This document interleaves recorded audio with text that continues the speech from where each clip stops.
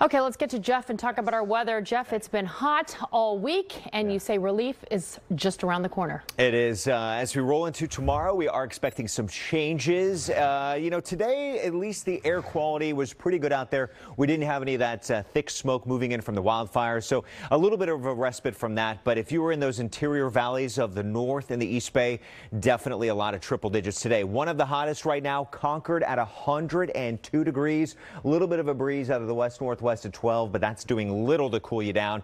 And here's the thing I really wanted to underscore tonight. If you don't have air conditioning, which some people in Concord don't have it, or in Walnut Creek, you need to find a way to stay cool because while we'll drop to the 80s by 8 p.m., that's still very warm for 8 o'clock at night, and we'll stay with those 80s all the way through 10 p.m., then eventually some 70s into 11 p.m., and then right into the early morning hours. But again, that hot air we've been dealing with, the good news, it does start to move off towards the east tomorrow.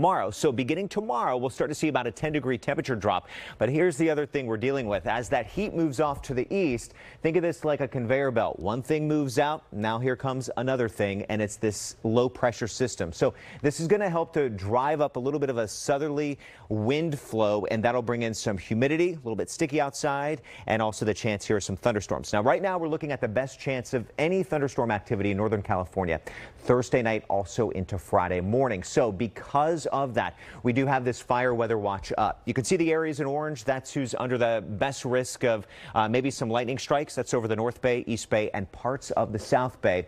Overall, though, it's a slight risk. But again, we're going to be keeping our eyes to the sky for the chance of some lightning. Now, let me show you this. It might make you feel a little bit better, and you can see where some of those lightning strikes would have the higher risk of going. And as we head through tomorrow, we're seeing those clouds move in from the south. Once we hit 11:30 at night on Thursday, we get some of that instability, which could bring some lightning here. But the better bet would be off to the north of us and also over the Sierra. Not good news for them, but again, that's where that higher risk would go at this point.